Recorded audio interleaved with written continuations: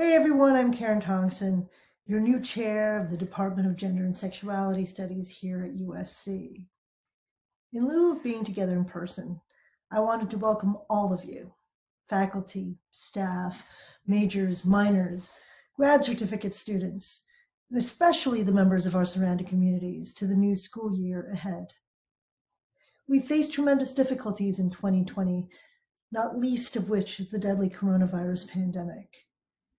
Though we've made so many sacrifices and lost so many this year, not only to this disaster, but to the enduring ravages of racism, transphobia, homophobia, sexism, poverty, and other structural inequalities, we also feel the seeds and flourishing of hope and possibility, of people across generations and divides coming together to fight for justice and a better world. By necessity, women, gender, and sexuality programs, so hard won as each has been across our country and our world, were built not only to provide an institutional home for research centering women, people of color, and sexual minorities.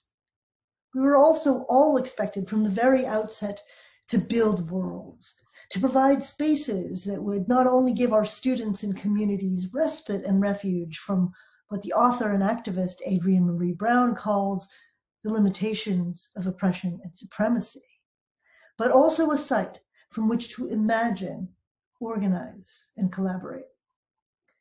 To imagine beyond the limitations that would relegate our intellects, our sense of justice, and even our pleasures to the sidelines. As the GSS community here at USC, let's continue the project of building worlds together, especially in the wake of the one we once knew. We are located in the heart of Los Angeles, occupying a neighborhood that's predominantly Black, brown, and low income.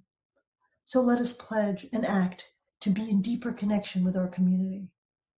I know we can do this together. Thank you, fight on, and I look forward to our years ahead, working as one.